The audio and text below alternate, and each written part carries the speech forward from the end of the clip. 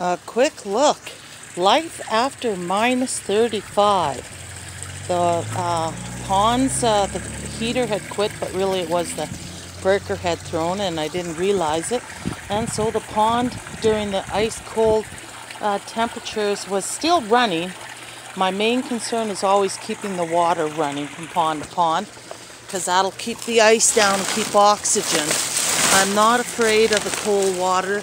The fish are well adapted. They're cold water fish, and there's no such thing as super chilling your pond water. That's a myth. Look at the hornwort after the minus 30.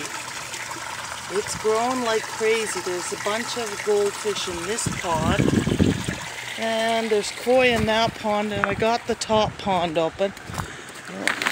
That's still hard to get at. Soon the covers will be off.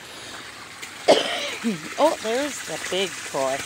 They're starting to move around. Some are coming up halfway from the 5-foot level, and they're looking great.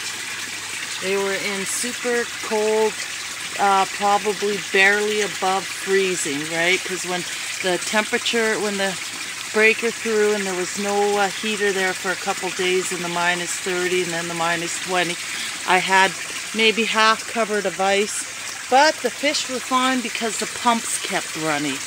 That's the main thing, bringing fresh water and taking away the old gases that might build up under the ice can be expelled, and fresh oxygen can be replenished. Fish all look good, and the ice cold water is good for the koi and the goldfish. It knocks off all the parasites and diseases. That's why I never get parasites and diseases. My fish are never sick.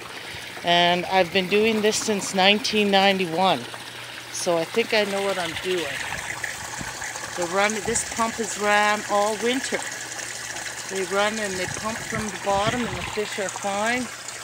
There's a goldfish. This is mostly goldfish down there. The water's nice and clear, and the hornwort is just doing fabulous right there. Just fabulous with the running water. And soon I'll groom away the old stuff when I take the frames off, because spring is here. I'll be cleaning out the pumps to get the pumps going faster, because it's only like minus 8, minus 10 now at night, and soon it'll be March. I like to have the covers off and all the pumps going full steam with the balls spinning, because that is best for the pond and the fish. Okay, stop worrying about freezing your fish. You can't freeze them. You can only freeze them in the ice or smother them if the pond surface becomes covered in ice. But the running water will never kill them. That's why the fish do so well in the rivers. And the rivers de-ice much faster than the lakes because of the running water, right? Running water will bring fresh oxygen, cut down the ice, and that's all you really need when it's only minus 10 to 15. Minus 30, I usually have the heater plugged in, but like I said, there a couple days ago when it was really cold, the breaker had thrown in the basement and I didn't realize it. But look, the fish are just fine.